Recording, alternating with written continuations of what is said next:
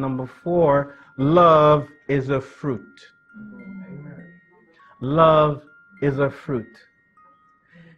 In Galatians chapter 5, 22 and 23, Paul writes that the fruit of the Spirit is love, joy, peace, long-suffering or patience, kindness, goodness, faithfulness, meekness or gentleness, self-control or temperance, depending on the Bible translation you're using, okay? Now, some have said the fruit. Notice it says the fruit, singular, not the fruits, plural. The fruit, singular, not the fruits, plural. Yet, there are 9 things mentioned. There is a consensus that suggests that the fruit of the Spirit is love. And everything else mentioned alongside it are its ingredients.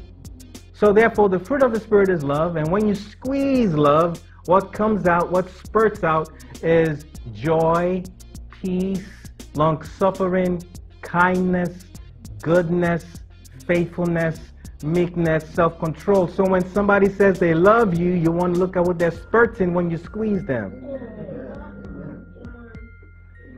When you say you love somebody, the person is to examine what comes out of you when you are squeezed. Is it joy, peace, long-suffering, kindness, goodness, faithfulness, meekness, self-control? In Corinthians, 1 Corinthians 13, which is known as the love chapter, in verse 4, we are told that love is patient and kind, and we hear that love does not insist on its own way, letting us know that it's gentle. And those are some of the same attributes mentioned in Galatians 5, so it could argue that truly that the fruit of the Spirit is love, and everything mentioned alongside it are its ingredients. Now you might be listening and saying, Tokes, man, this is rough. This is rough. Love is a decision I make. It's not based on the way I feel. Love is a sacrifice. Love is unconditional. Tokes, man, that's a lot. I don't know if I'm ready. I don't know if I can do this. Relax. I told you love is the fruit, which means there's room for development. Fruits grow.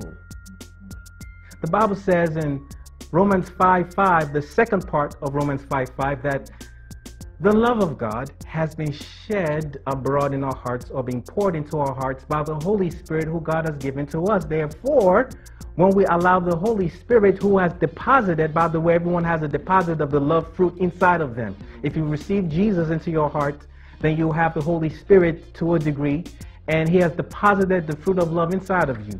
And as you allow the Holy Spirit to lead you, because Galatians 5:16 talks about walk in the Spirit, which means be led by the Spirit, and you will not fulfill the lust of the flesh.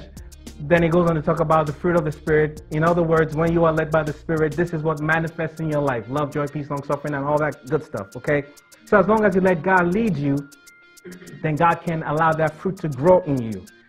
In John chapter 15, verse 5, I believe it says, Jesus, the speaker, the love, the person through whom we understand what love is, says, if you abide in me and I in you, you will bear fruit. In fact, it says you will bear much fruit, because apart from me, you can do nothing. Okay? So if we want to grow in love, we want to be loving like God wants us to love, we have to stay connected and attached to Jesus the vine. And He provides the spiritual sap that flows through us and nourishes us to bear fruit and grow in love, so that we can have the love that we can love others with. Some of you are familiar with the Song of Solomon, chapter 8, verse 4. It says, do not awaken. The second part of it says, do not awaken love until it pleases. The New Living Translation says, do not awaken love until it's right.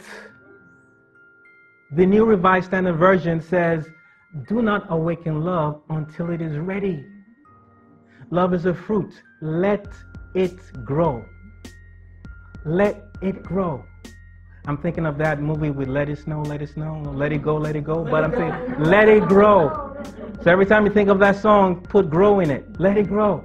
Let the fruit grow.